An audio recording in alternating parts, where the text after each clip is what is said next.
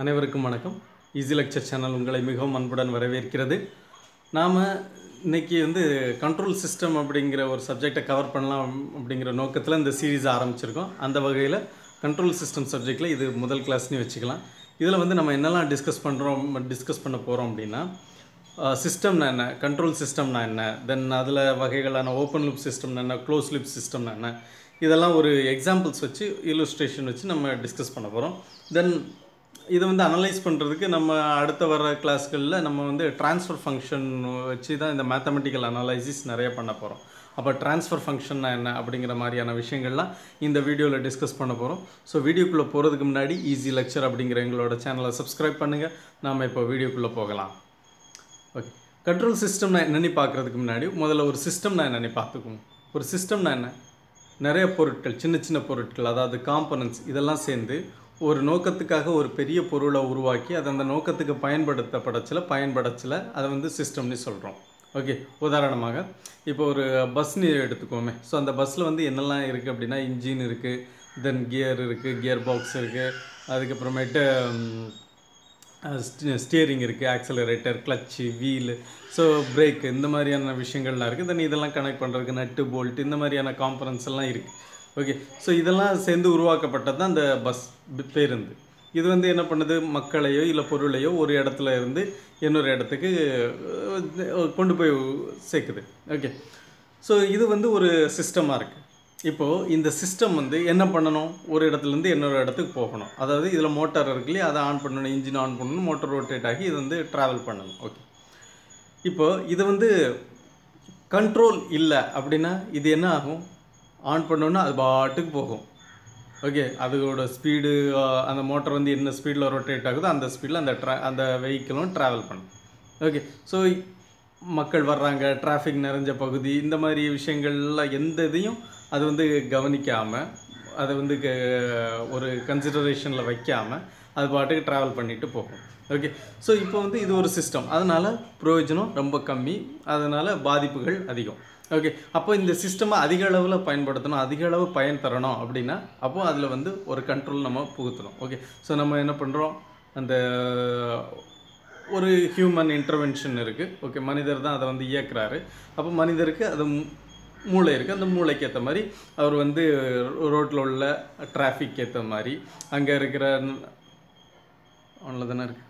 Okay, so traffic ஏற்ற மாதிரி அவர் அந்த பேருந்து இயக்குறார். ஓகே, டிராஃபிக் அதிகமாக இருக்கிற இடத்துல கண்ட்ரோல் பண்ணுறாரு, வெஹிக்கிளை கண்ட்ரோல் பண்ணுறாரு, ஸ்பீடை கம்மி பண்ணுறாரு. ஓகே, தென் டிராஃபிக் இல்லைன்னா ஸ்பீடாக அந்த இடத்துக்கு ரீச் ஆகணும் அப்படிங்கிற நோக்கத்தில் கொஞ்சம் ஸ்பீடை அதிகப்படுத்துகிறாரு. ஓகே, ஸோ இப்போ இது ஒரு அவுட்புட் குவான்டிட்டி. ஓகே, ஸோ இன்புட்டை வேரி பண்ணுறதுனால அவுட்புட் நமக்கு வேண்டிய அவுட்புட்டை இதில் எடுத்துக்க முடியுது. ஓகே, ஸோ இந்த மாதிரி எடுத்துக்கக்கூடிய சிஸ்டமை தான் என்ன சொல்கிறோம், கண்ட்ரோல் சிஸ்டம் அப்படின்னு சொல்கிறோம்.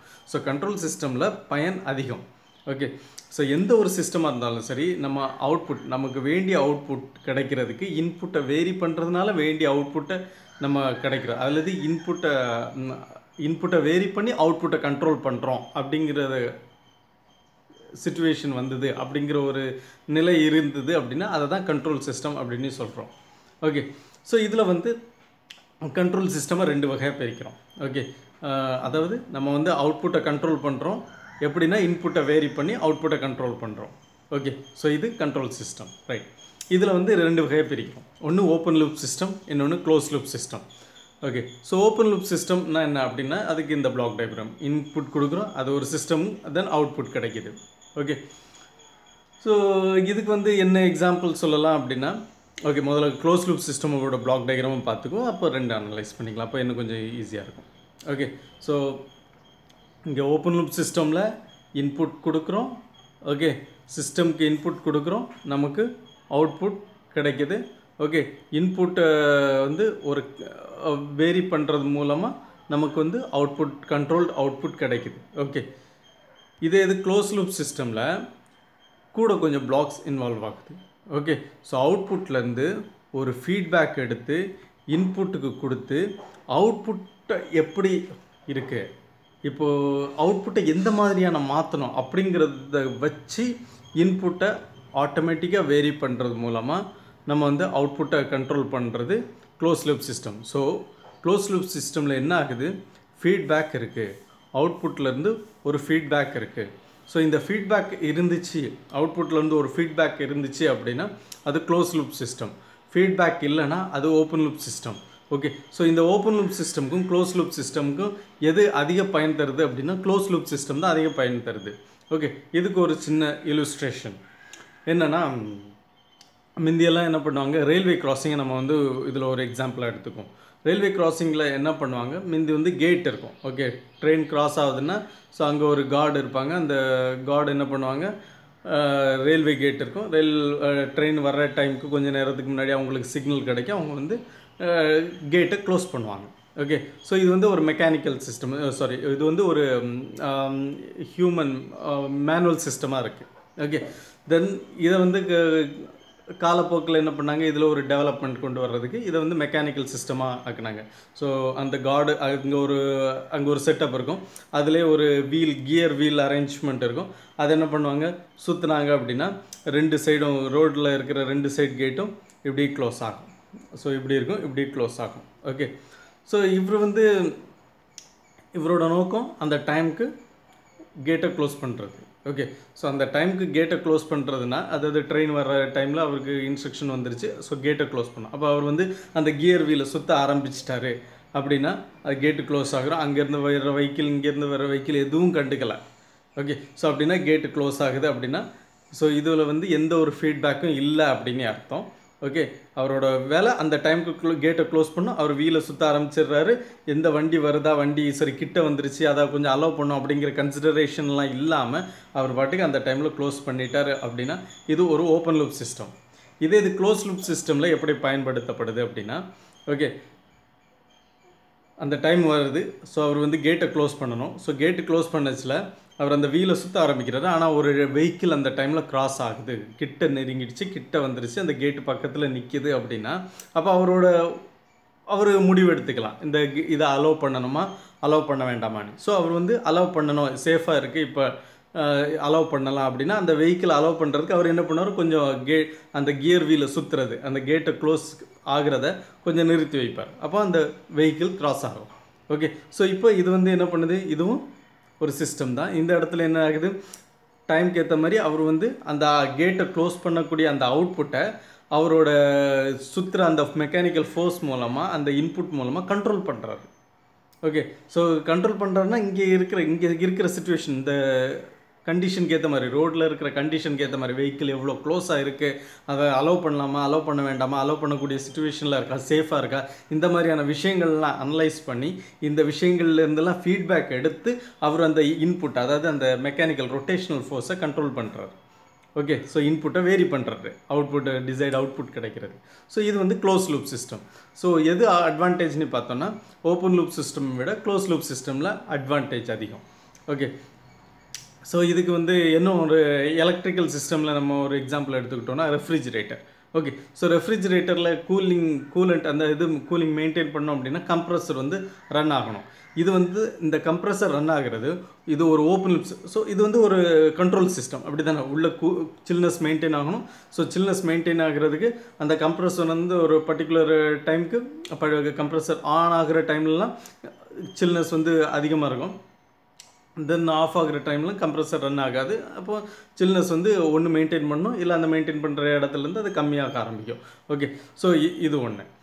இப்போ இது வந்து கண்ட்ரோல் சிஸ்டம். இது ஓப்பன் லூப் சிஸ்டமாக எப்போ பயன்படுத்தப்படுது அப்படின்னா, எந்த ஒரு ஃபீட்பேக்கும் இல்லாமல் இந்த பீரியடுக்கு இந்த டைம் பீரியட், ஓகே இந்த நேரத்தில் இந்த சுவிட்ச் ஆன் ஆகணும், கம்ப்ரஸருக்குள்ளே சுவிட்ச் ஆன் ஆகணும், கம்ப்ரஸர் ரன் ஆகணும், அப்புறம் இந்த பீரியடில் கம்ப்ரஸர் ஆஃப் ஆகணும் அப்படிங்கிற ஒரு கண்டிஷனில் ப்ரோக்ராம் இருந்துச்சு அப்படின்னா என்னாகும், கம்ப்ரஸர் வந்து ஒரு பர்டிகுலர் பீரியடில் மட்டும் ரன் ஆகும், ஒரு பர்டிகுலர் பீரியடில் ரன் ஆகாது.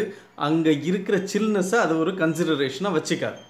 ஓகே, ஸோ இப்படி இருந்தால் அது ஓப்பன் லூப் சிஸ்டம்.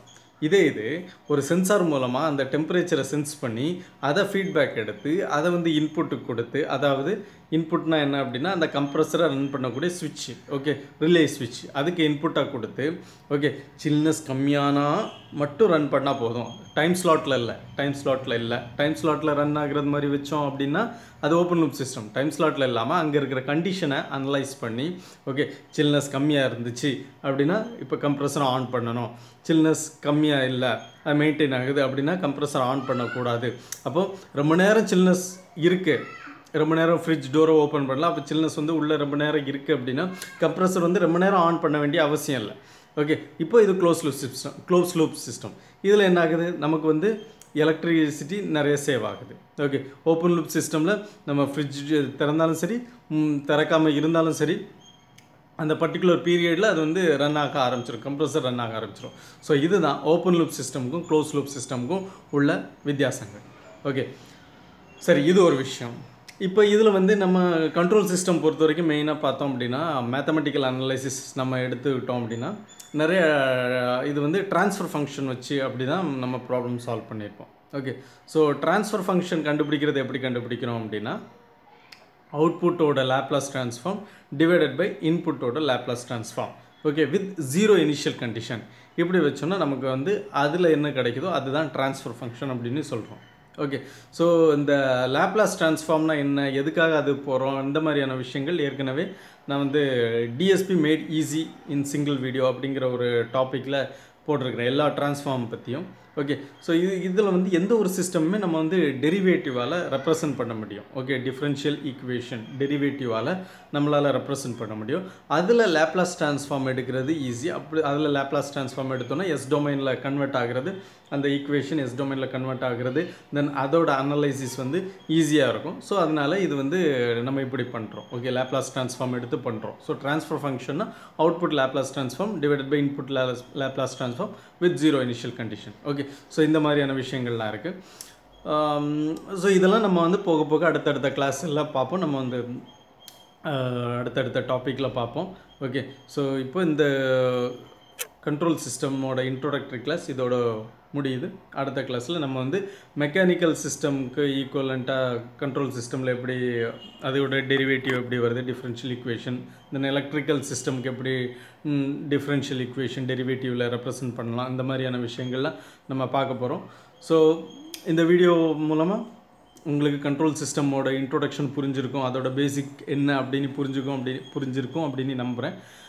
வீடியோ பிடிச்சிருந்தா கமெண்ட் பண்ணுங்கள், லைக் பண்ணுங்கள், ஷேர் பண்ணுங்கள், மறக்காமல் சேனலை சப்ஸ்கிரைப் பண்ணுங்கள்.